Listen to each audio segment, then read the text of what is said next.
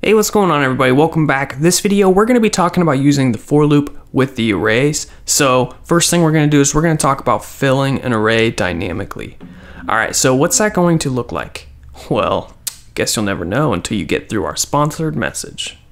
Monday.com is your visual project management solution. This is the tool that allows you to see where every task or project stands with a single glance. With a fully customizable interface, you can create the exact workflow that you need for you and your team to get stuff done.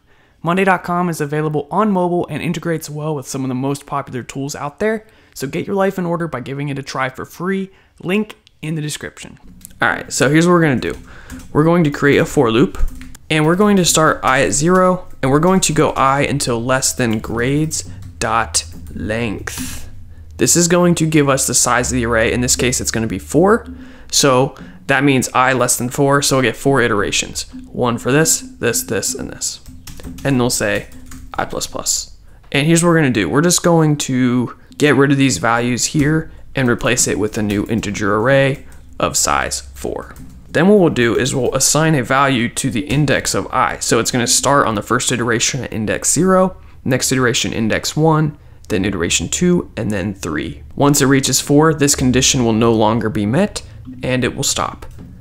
What are we going to assign it? We're actually going to get a value from input. Console.in.readline, and this needs to be converted to an integer, so the way you can do that is just by saying convert.toInt32, and put that inside of parentheses. So this here is going to read a line, that's going to be a string, and that string is going to be passed to this method, part of the convert class, and that is ultimately going to return an integer, as you can see right there, and that's going to be assigned to this index of the array, which contains integers, so it fits. Cool. To output it, what we need to do is we need another for loop, and we'll do the same exact thing. In I 0, I less than grades.length, I++. Then we'll do is just console write, and we'll put grades index I followed by a space. Let's give this a run. First thing, it's going to ask us for an input, so that's why nothing's showing up. So we can just put some values in here, 4 of them exactly, and then it outputs the array right there. Last thing that you could do is you could actually get the size of the array from user input, so let's give that a try. We'll say console.in read line.